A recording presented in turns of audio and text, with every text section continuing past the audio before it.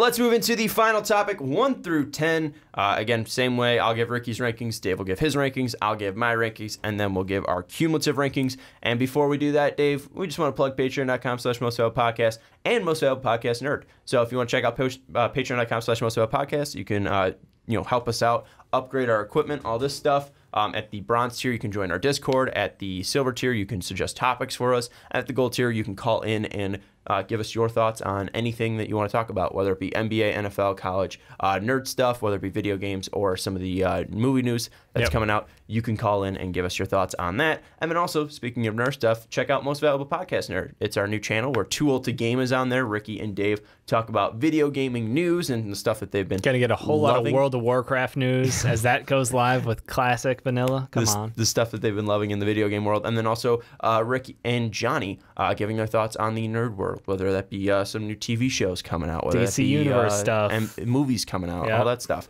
Movie reviews as well. They reviewed Lion King not too long ago. What was the most recent one? They almost did Dora the Explorer, and there you go. I honestly was in awe of Ricky being like, "I'm a almost 30-year-old man going to see Dora the Explorer." Like that one, I was like, "You get put on the list. You might get put on a list for going to that theater." Yep. Him and Johnny getting put on a list. Yep.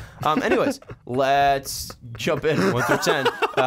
We'll go to the list man first. Ricky Widmer at number 10. He put Eric Gordon on the list at 10 for the Houston Rockets. At 9, he put Gordon Hayward of the Boston Celtics. At 8, he put Tobias Harris of the Philadelphia 76ers, or the Milwaukee Bucks, or the Orlando Magic, or the Clippers, or the Pistons, whatever team you want to be. Then for the 7, he put Joe Ingles of the Utah Jazz. At 6, he put Otto Porter of the Chicago Bulls. At 5, he put Chris Middleton of the Milwaukee Bucks. At 4, he put DeMar DeRozan of the San Antonio Spurs. At 3, he put Jimmy Butler of the Miami Heat. At 2, he put Paul George of the Los Angeles Clippers. And at 1, some bum named LeBron James of the Los Angeles Clippers. Dave, give us your 1 through 10. Oh, you said Clippers. Oh, fuck. Lakers are going to hate you. Sorry, I put I said the real Kings of Los Angeles. Oh. Yeah, there you go. Just drive it in more. LeBron of the Lakers. All right, thank you. At number 10, I've got Joe Ingles. At 9, it's Brandon Ingram. At 8, I've got Harrison Barnes. 7, DeMar DeRozan. 6, Otto Porter. 5, Tobias Harris. 4 is Chris Middleton. 3, Jimmy Butler. 2, Paul George. And at 1, it's LeBron James. All right, and then my rankings 1 through 10. I have at 10, Gordon Hayward of the Boston Celtics. 9, Joe Ingles of the Utah Jazz. 8, Brandon Ingram of the New Orleans Pelicans. 7, Otto Porter of the Chicago Bulls. 6, Tobias Harris of the Philadelphia 76ers. 5, DeMar DeRozan of the San Antonio Spurs. 4, Chris Middleton of the Milwaukee Bucks. 3, Jimmy Butler of the Miami Heat. 2, Paul George of the Clippers. And 1, LeBron James of the Lakers. Let's do our cumulative. Dave, take us through it. Sure. The real rankings. At number 10, it's Gordon Hayward. At number 9, also tied in points, is Brandon Ingram, but we gave Brandon the edge because it's Brandon Ingram. At number 8, it's Joe Ingles.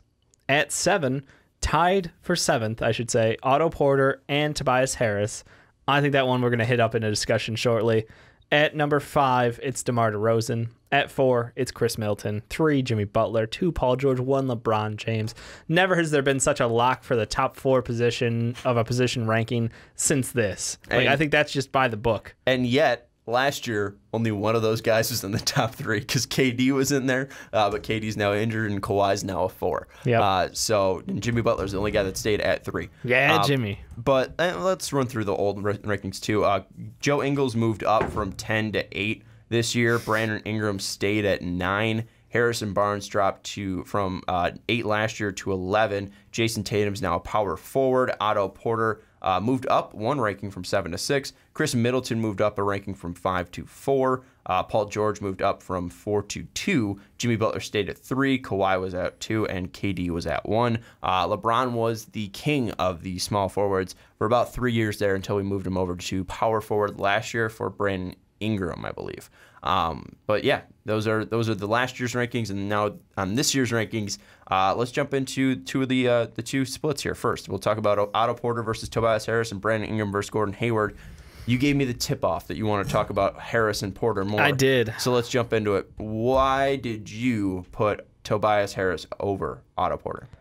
I think that Tobias Harris has a more complete kit as a player. I think he's a do-it-all player because when I look at what he was able to do for, you list off 6 teams. I mean, like, this man been everywhere. But specifically on the 76ers this year, he's going to be asked to do more because Jimmy Butler is not there, and he had a meh postseason at best, I feel. I think this year they're expecting a lot out of him. They're expecting him to be able to carry some offensive load because they did switch out Jimmy for Josh Richardson. Very good player, but they also added Al Horford.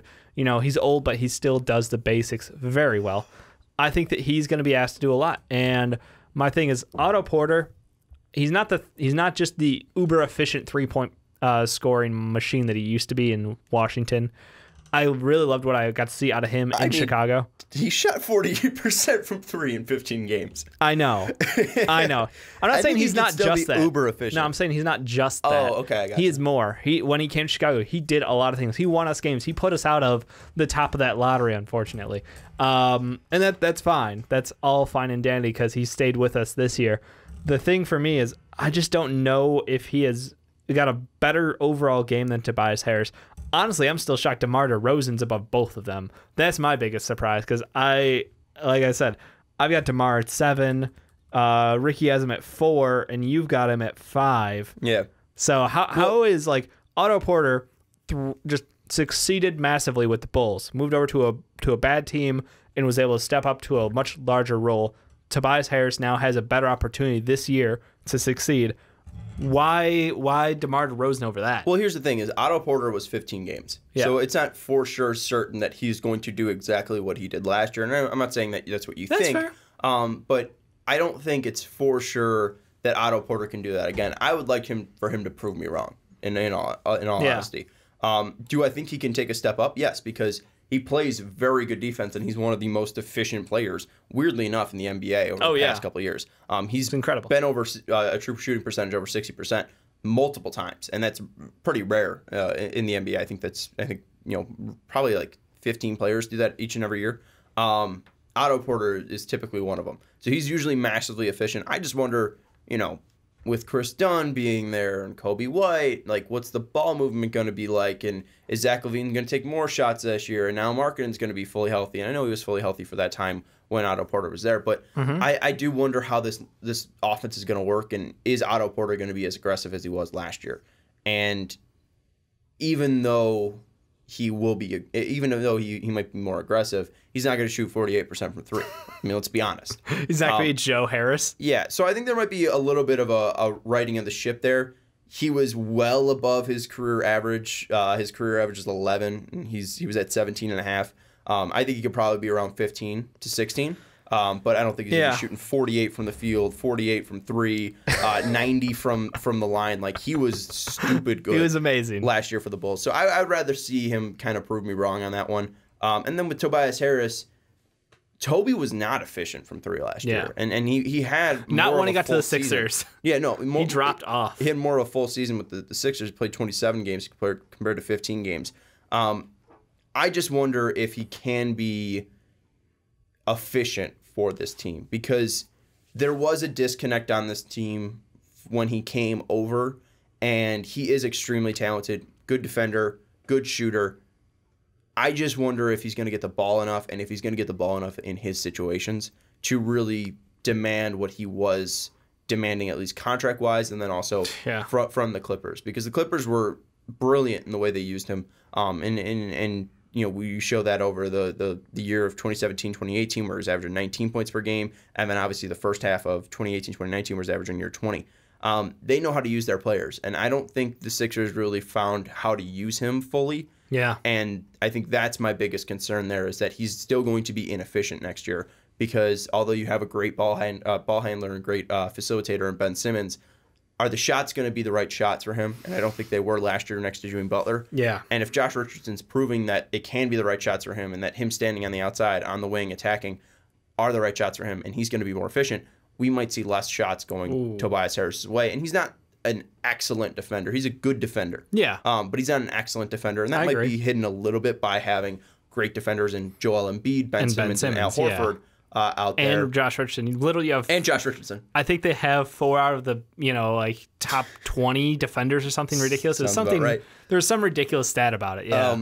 I just wonder if he's going to get the right shots for him, where DeMar DeRozan we know what the right shots for him is. He's going to be a mid-range king. And here's the thing, Limited. like, even though he cannot shoot from 3 and he does not want to shoot from 3, the dude shoots 50% from 2. And he's an efficient 2-point scorer. And he could put up 20 a night on 50% shooting. Yeah. And that's the thing that you know you're going to get out of him. And last year he was a pretty decent facilitator as well. He had over 6 assists last year. And I think that's something people are sleeping on. So, I mean, as an offensive player, if you're asking me who I trust more out of all these players, it's DeMar DeRozan, because he's been able to do the same thing for 7 straight years now, where he is a mid-range god, and he's going to be able to do that, and he's going to be able to move the ball efficiently. He's not going to turn the ball over. Where I don't know if Tobias Harris is going to have the opportunity to create for himself and be a guy that's near a 20-point scorer, and I don't know if there's enough ball there to feed all those mouths in that Sixers starting lineup. And with Otto Porter, you have Zach LaVine, who scored over 20 points last year. Lauri Markkanen's put up near like 18 a game for himself. Kobe White is apparently going to be, a scoring guard. I'm not sure how much time he's going to get, so I'm not going to say he's going to get over 10 points per game. Yeah. And Wendell Carter Jr. is supposed to be back at some point during this run. Yep. Thad Young, Tom Satoransky, more mouths to feed. I think that Otto Porter might be the most efficient and well-rounded player when it comes to shooting from the field and shooting from the outside, and then also from playing 3. defense. I think it's definitely a possibility he might be the best player out of these 3 players by the end of the year. But DeMar DeRozan has proven it more than Tobias Harris and Otto Porter have, just because of their 2 new teams, Tobias and Otto Porter. DeMar DeRozan at least had more of a full season on San Antonio, and he put up 21-6 and was super efficient from what he does best in mid-range, and that's what the Spurs want him to do. I mean, the Spurs weren't forcing him to take 3-point shots. They were like, no, you're going to be DeMar DeRozan. You're going to shoot 49% from 2, and he did that. So and he's sort of out. Can we consider it out of position anymore that he's now a small forward for a couple years in a row? Yeah, because he can't guard 3s. Yeah, that's why I'm like, is that weird or... No, because it's team defense for them, and every other player can play great defense in that starting lineup, or at least good defense in that starting lineup. And they have so many ways to hide him or put different players on them. I mean, DeJounte Murray could probably guard 3s. He can guard 4s. Yeah, I'm not worried about him defensively just because it's Pop, and they'll be able to plan around him. And he's still athletic. He's not like a lockdown, shutdown defender, but he's not a horrible defender. Right. He's not like, Steph bad or, Trae Young bad. Like he's a fine defender, especially in that Spurs system. Yeah, I trust DeMar DeRozan be more efficient for me. And if I had to pick a lineup of out of these 3 guys, like if I had to fill my starting lineup with a choice of DeMar DeRozan, Tobias Harris, and Otto Porter Jr., if I surround shooters or if I surround DeMar DeRozan with shooters, I'd be happy with that because he can be so efficient. He can move the ball, and he's a very smart player. So I think DeMar DeRozan's a smart, and he didn't have a bad playoff player. Run for once. He was not terrible in the playoffs. No, he was not. And we not a trash bro. And neither was Kyle Lowry. So the trash bros needed to be separated for them not to be trash. Yep.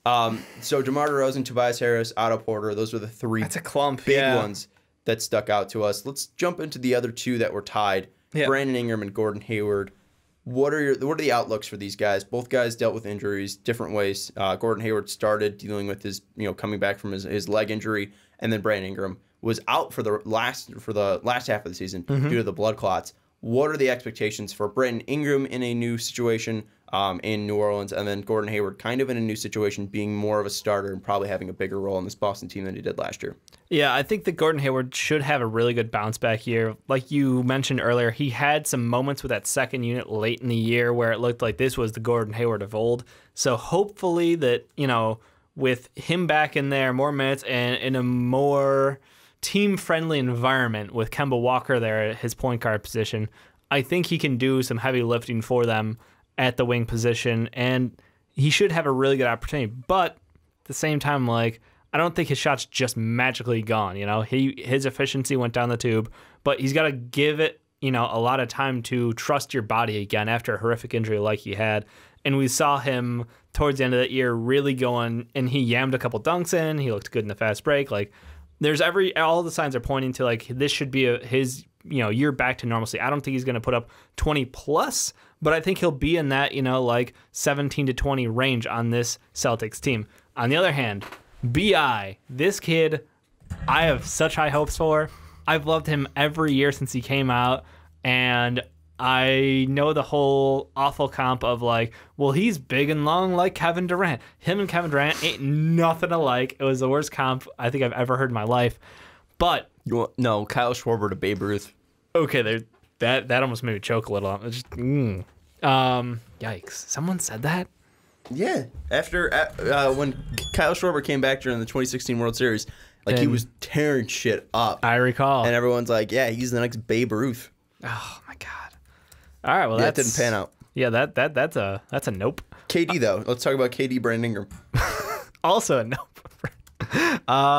For me, I look at Brandon Ingram. I just go, you have all this talent when you get to play ISO. Like when you put the ball in his hands, we saw a trail of success for when LeBron James was out, Lonzo was not healthy. So it was like it's the Brandon Ingram show, and he balled out in those games. He had a stretch where if you take, I think from, let me get this right, from like the middle of January to his final game, he was putting up 23 points a game, 5 boards, 3 assists on 55 from the field, 40 from 3, only 1.9 attempts a game, and 75 from the line on 6 attempts. And he had multiple games in there. He had like a 36-point game, 32-point game, 31-point game, 27, 29. Like, he was a monster. You put the ball in his hands, and he will succeed. Now, knowing that this Pelicans team, all right, well, that's how you make Brandon Ingram good. So we've got Lonzo Ball, who is a touch passer. We've got a great two-guard in Drew Holiday, who, again, doesn't necessarily need to keep the ball in his hands to make an offense work. We know that he is, good at just being able to take his efficient shots and continue the ball movement. So I'm really hoping that we see like a Brandon Ingram heavy ball style offense. And yes, I'd be stupid to not say Zion Williamson is going to get the majority of touches. But I don't think he needs to like ball hog. I think Zion is very much, you can throw him oops, you can let him run the fast break. And then in situations where you get lower in the clock, you can dish to him and know that you're going to get a pretty high quality shot out of him. Yeah. So I really look to see this Pelicans team let Brandon Ingram run the offensive sets for the majority of them, because or at least give him a above 35% share, because he really excels with the ball in his hands. How do you think it's just going to work though? Because you have two guys that aren't. I mean, you need Zion. You don't really need Zion to have someone. Let me put it this way: you have two guards that excel at feeding guys the ball. Right. Lonzo Ball, Drew Holiday. Yeah. How is that going to work out with two guys that need the ball in their hands, in Brandon Ingram and Zion Williamson, and in ways of not like catch and shoot guys or setting them up? How is that combo of Ingram and Williamson going to pair with Lonzo and Holiday? It's a great question. Honestly, it is, because they're very differing play styles between them and how they're going to make that succeed. I really do see Zion and Zoe being like the fast break. Like, that is how you run every up-tempo, every offensive set, that you want that to move the ball quickly, score quickly, and just be kind of like a game-changing moment. Meanwhile, Drew and B.I. can run the majority of sets on that offense when you need to either slow things down or just your natural offensive flow. I think both of those guys I would trust way more than Lonzo right now. I could be wrong. Lonzo could work on his game. Like, he's a good facilitator, but it was never like the long possession facilitation like Rondo. Rondo sets an offense. He knows the sets. He runs guys. He gets himself into great positions. He gets other guys into better positions for them to take advantage of it. Zoe is more of a touch passer. He keeps that offense rolling, and I think that's the thing, is you're going to let two guys take the fast breaks, take the transitions, take anything that you need up-tempo, and let Drew and B.I. run it the rest of the time. All right. I mean, I'm interested to see what Brandon Ingram can do, because, I mean, as long as he can stay healthy, because it is definitely a serious injury that he's dealing with. Yeah. I'm not going to... you know what? No, I'm going to butcher it. Let's butcher it. Because I don't medical? I don't know how to say it. I'm not a doctor, but let's butcher it. Yep. Deep venous thrombosis. Yeah. That could be right. TVT, that's what he's dealing with. I mean, we don't know what the effects are on that, and that's going to be the biggest concern for me. But literally, I mean, if Brandon Ingram is able to shoot from the outside efficiently, more efficiently, like he was in his sophomore year, if he's hitting 39% from the outside, and he's able to be a better free throw shooter, like, honestly, this kid could be top 5. Oh, he's a stud. I mean, he's an offensive wizard. When at least from what he can do, like what he does best, he's an offensive wizard, and that's why I went to. He has right a great floater mid-range game. He knows how to control his body, and he's again. And his body's so unique. His body's unique, and he plays great defense with that. So I think you can't overlook the fact that he just has a unique skill set to abuse people at the 3. And who's the most important player to the Pelicans' success this year, you think? Still Zion. You think? I can't not say the word Zion. Like, I mean, but I don't even know what he's gonna do, and I just Zion. But here's the thing. Here's like we expect Zion to do well, right? Yes. We expect Ingram to do well. We expect Drew Holiday to do well. I think Ingram's the question mark out of that group because Lonzo, we know what he does if he's healthy. You don't think Lonzo's the biggest question mark, though? No. I've already decided what Lonzo is. I'm not gonna. What is Lonzo? If Lonzo comes out with a 3-point shot that starts above his shoulder, dead center on his body, I'm gonna be like, what the shit? No, he's a above average defender. He's a above average passer, but he is not going to change the world as far as his shot creation. Like it's just not. His shot motion does not let him take easy shots. So. I've capped him. He's great. They obviously can win more games because that backcourt is like one of the best defensive backcourts in the NBA. But you're right. Getting BI the ball is going to be hard for them at times. I want them to force it through him though. Like if he's not getting 15 shots a night, something's wrong in my mind. Who should suffer the most then? Like Lonzo. Lonzo should not take shots. Like unless he's wide open. Like I want it to be just like unless you're in the fast break, kid. Yeah, seriously. All right, let's move away from that. Let's mention your boy Jingles because you've been the highest on him forever, and now you have him the lowest. You have him at 10. I had him at 9, and then Ricky had him at 7. Yeah. Last year you had Jingles at 10, which was tied for the highest with Ricky. Ricky also had 10. And then the year before, where'd you have Jingles? You had Jingles at 22, which was tied for me, I will say. But you've been on the Jingles bandwagon. I've been ahead of the train, and now you're behind the train. So what's up with the Jingles train? I think it's a matter of the personnel around him this year is going to affect him the most. Like I like the personnel. Oh, I love the personnel around him. The problem is that he doesn't necessarily. I don't think he's going to get as many shots a game. I'll be honest. He's an efficient shooter, though. Last year, he did shoot 44-39, and what's his line? 70% from the line, but it was only like one attempt a game. Yeah. So no big deal there. But Joe, really, the best part about him is he is a point forward. And, like, this man is a floor general facilitator. Like, he can do it all. It's awesome. You watch him out there, and I know he had this I think his son was diagnosed with autism, and they did a charity event tie into a game, whereas every assist would be a donation towards that. And I think Joe had like 10 assists or 11 assists, something ridiculous in that game. Is a great story, but like Joe is just a fantastic all-around player, and he knows his role in that team. And I think with the addition of Bojan, someone who we watched at the end of last year really take over, I really don't think that offensively he's going to be asked to do a lot. I think he's a 10-point a game scorer, maybe between 10 and 14 tops. But like that's not really your job, Joe. Like your job is to keep that offense rolling. Your job is to be able to create for others and set up your team for better success. Like he can take shots and make them. He can knock them down like nobody's business. But that's not what they're going to be asking from him this year, in my mind. You are correct that Joe Ingles' son, Jacob, was diagnosed with autism. Came out around February 2nd.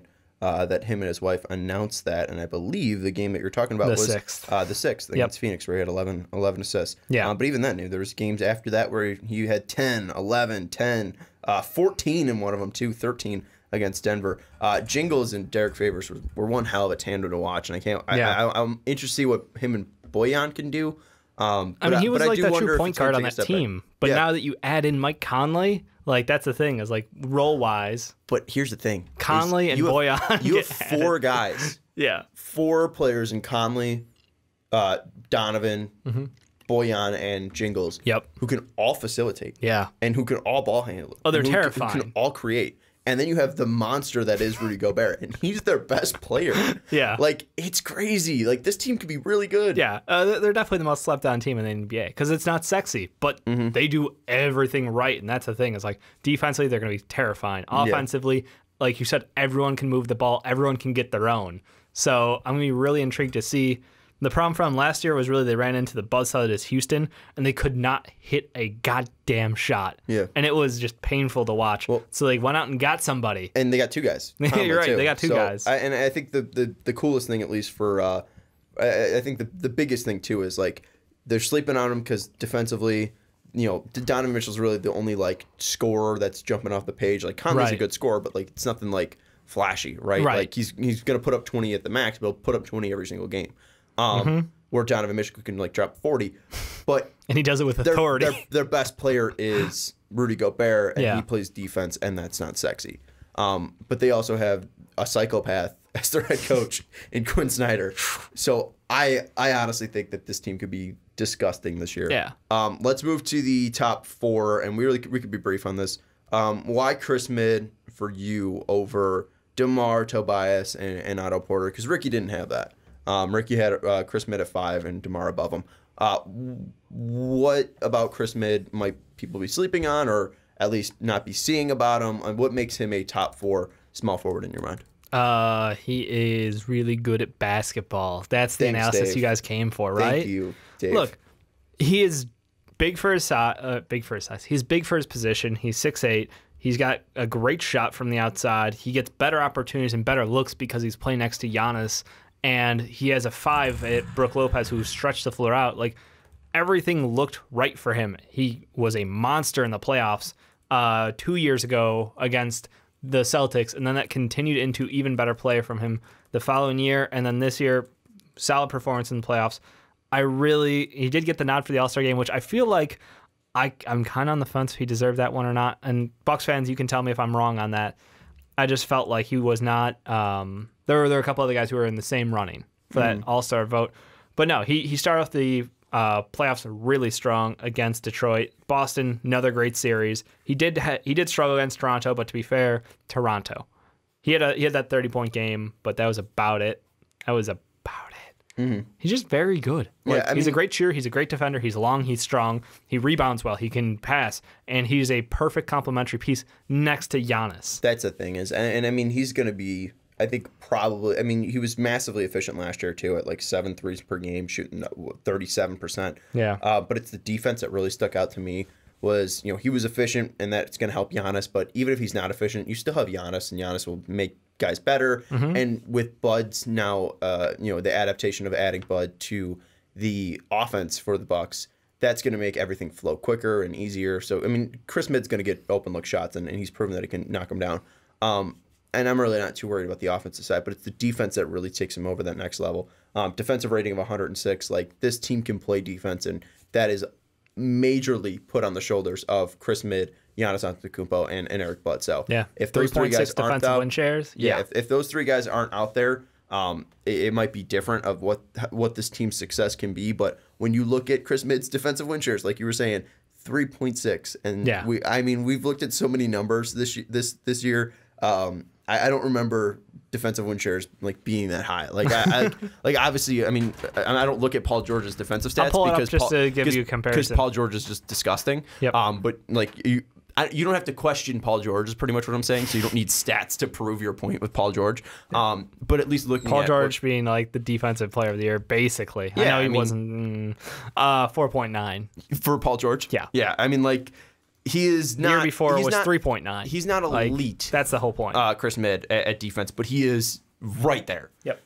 So that's the thing is he adds not only just that offensive 3-point shot, but he does just bring everything to this team. And at least he's just so well rounded, and he ties in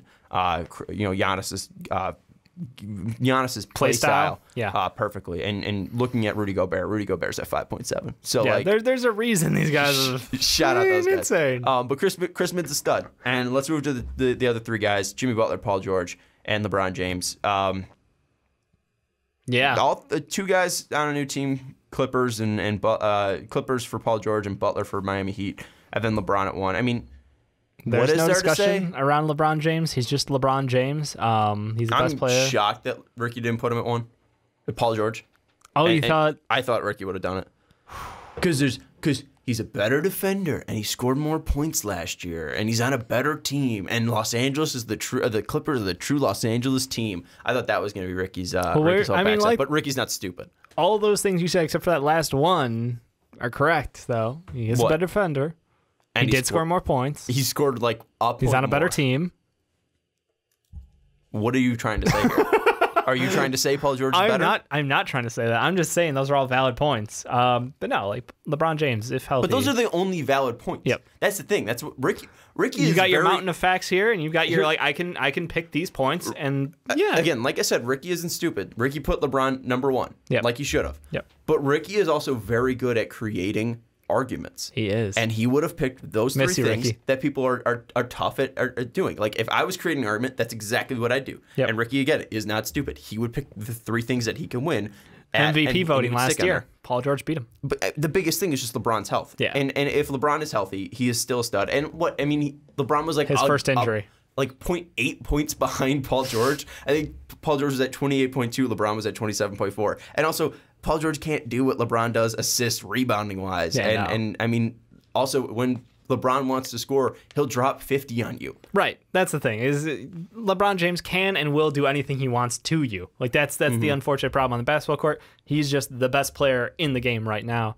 The Paul George Jimmy Butler thing though, I always have fun with that because we went back and forth, like looking back in history. Yeah. It was always like I think we had that argument 3 to 5 to 7 times about who's the better guy between Paul George and Jimmy Butler, back and forth. We had it last year.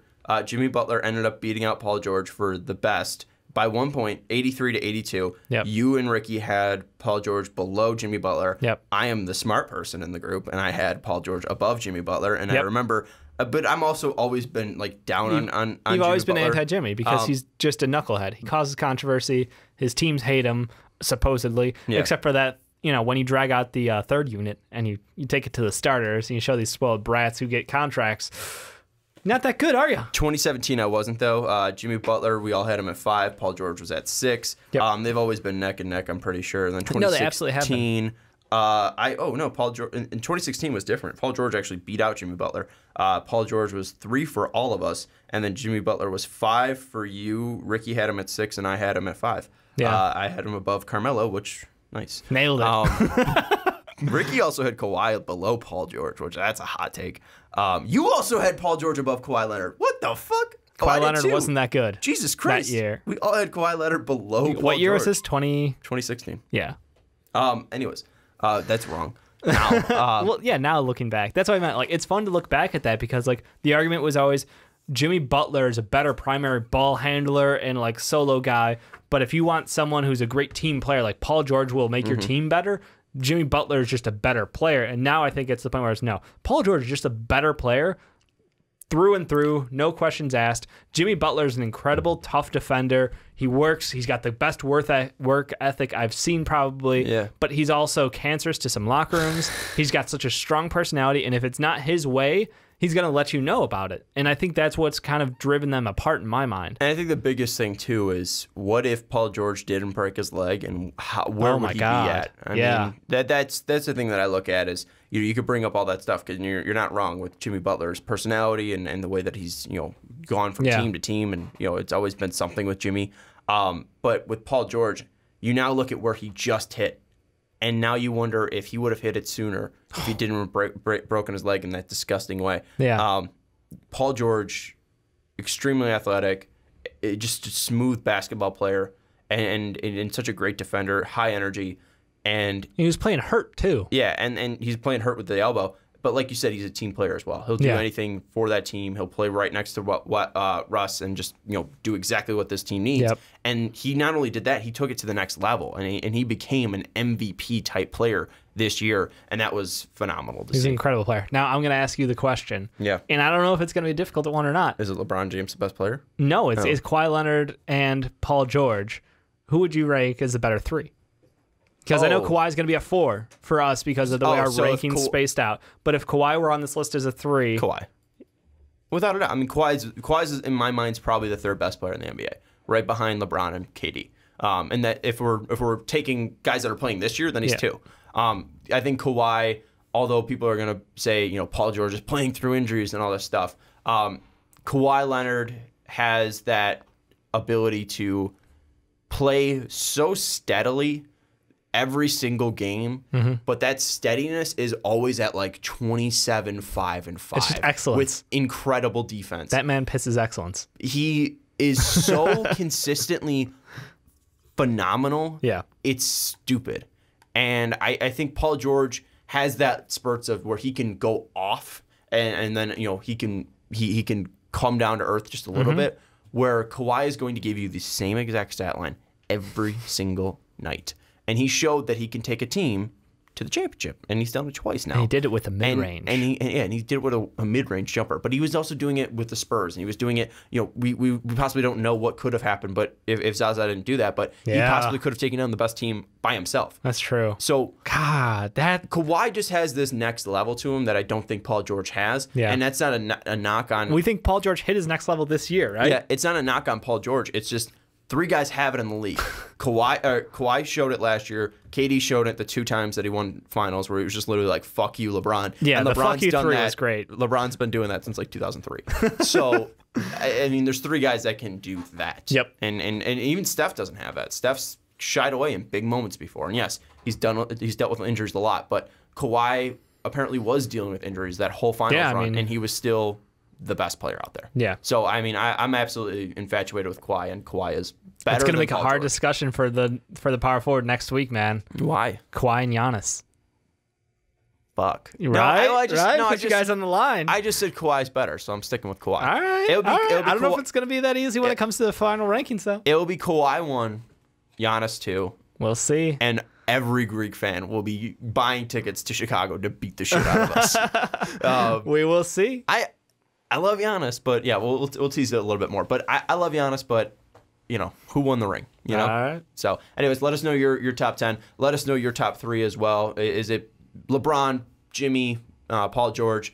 Flip Jimmy and Paul George. I just feel like there's such a drop off in like this position sucked. Yeah. I mean, this shockingly, because it used to be Kawhi and Paul George and Jimmy Butler and LeBron James and Giannis, I think at a point too, and now it's just totally fallen off. Where it's just 3 guys Everybody's, inside of close. because they've all clumped. Now we've got to space them out as far as their actual position. So Yeah. it works out that way though. Well, and now teams are getting smart and putting all the guys that were like all the great 30 guys just at different positions, so their teams are better. Just play all the wings. Yeah, so I mean that's the biggest thing. We're not seeing like Marvin Williams out. Well, we are, but like we're not seeing these garbage 4s out there anymore. We're actually seeing guys who are talented and athletic and the great 4 fantastic positions scorers. evolved so much in the last decade. Yeah. So let us know your thoughts on our rankings. Ricky will be back next week. Thanks for watching, and we will see you next time.